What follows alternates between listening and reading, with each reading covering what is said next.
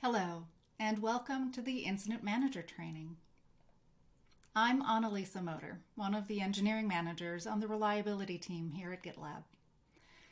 The goal of this training is to understand the importance of good incident response and the role of an incident manager so that you're ready to engage as incident manager during an incident. This course is intended as a companion resource to your onboarding issue. While it was specifically created with the role of incident manager in mind, it's also a great introduction to how we do incident response at GitLab for anyone who's interested in learning more. We expect the training to take about an hour, and we'll cover the life cycle of incident management, an overview of the severity levels of incidents, an overview of all the roles involved, a more in-depth look at the role of incident manager. We'll review the incident workflow, and we'll offer some tips and an overview of the tooling that we use. What we won't cover in this training is scheduling, the details of onboarding, or incident manager eligibility. A good place to start is to understand just what an incident is. At GitLab, we define incidents as anomalous conditions that result in or may lead to service degradation, outages, or other disruptions.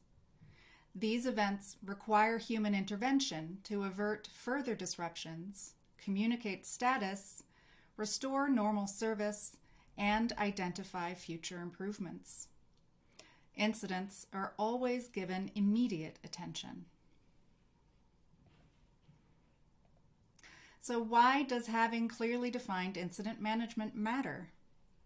Having a defined incident management plan adds clear structure and processes to quickly address problems efficiently and effectively. It organizes chaos into swift resolution. What if we just winged it? In organizations that don't focus on the discipline of incident management, they get widely varying results and inconsistent remediation.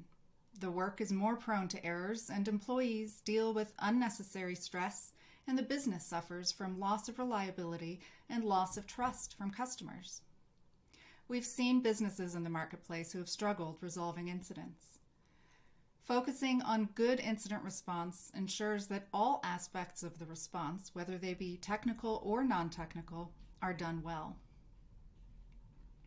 Having an incident response process means that we can consistently respond to emerging problems, whatever they may be, and get the best possible results.